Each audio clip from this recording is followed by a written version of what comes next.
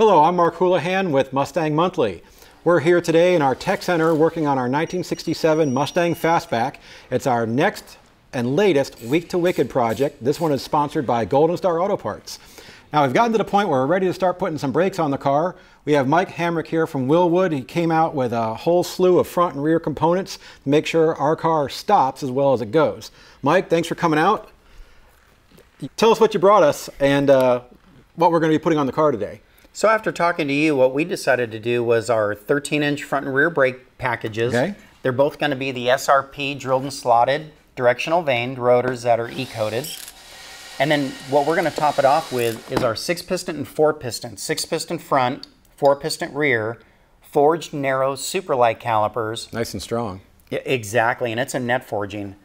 And it's going to be powder coated in the special color that you and I talked about, which is the Brickyard red. Yeah. Yeah, you have over a dozen colors, I believe, right? 24, actually. 24, 2 dozen, okay. Yeah. Yeah, so if you're looking for something to complement your race scheme or you're getting your car painted and you want something that's going to complement it, I mean, you guys run the gamut from, you know, whites and powder blues and grays all the way up to like 3 different shades of black. Yeah, we try to do that on all of them. Yeah, a matte and a gloss, and you can do the lettering in, what, 4 or 5 different colors? Yeah, we offer 5 different colors for the font.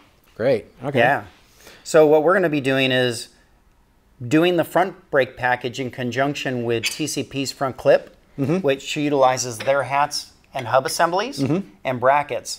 So that'll be a nice front end system.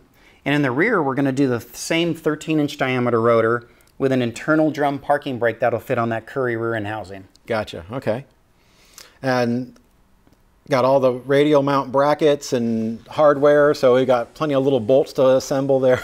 Yeah, I think we're gonna be busy. We're gonna be busy a little while putting all those bolts in. Yeah, exactly. Okay. And then with a complemented master cylinder that's already been installed in the car, and the adjustable proportioning valve that's attached to it, we'll be able to dial some of that rear brake out if we need to. Gotcha, gotcha. Okay. Well, we have a lot of work to do, so I think we better get started. Oh yeah, I'm ready to get going on it. All right, let's go grab some wrenches. Sounds good.